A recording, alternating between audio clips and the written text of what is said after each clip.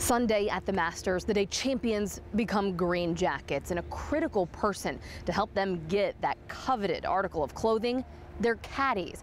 We talked to Henrik Stensons for the week, who's unlike any out on the course. Fanny Sunesson, the only female caddy to have been on the bag for a Masters champion. What does it mean to you to hold that title? I mean, I love this place. So to me, to caddy for Nick when he won here, it was just amazing. So I'm really proud of that. And it was not once, but twice. She was Nick Faldo's caddy for his 1990 and 1996 green jacket victories. The necklace she wears, a gift from Faldo. Yeah, it's really special to me. And you've been in caddy retirement, but you came out of it to caddy for Stenson. How come?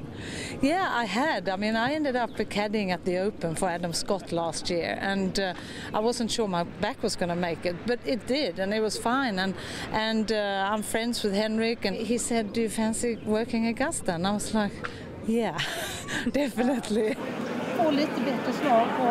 And this Masters week, she's working 2 jobs. I'm working for Seymour Golf. It's a Swedish golf channel. I wanted to do it, you know, and so I've talked about the holes, how they play. I'm expert, so, well, they call me the expert. She says that in humble fashion, but given the wins she's contributed to, it's clear she's most definitely an expert. She's also an advocate for the game, so she came a week early for the first Augusta National Women's Amateur. I had no idea how many people was going to be here, and it was huge. So I think that was bigger than anyone knew.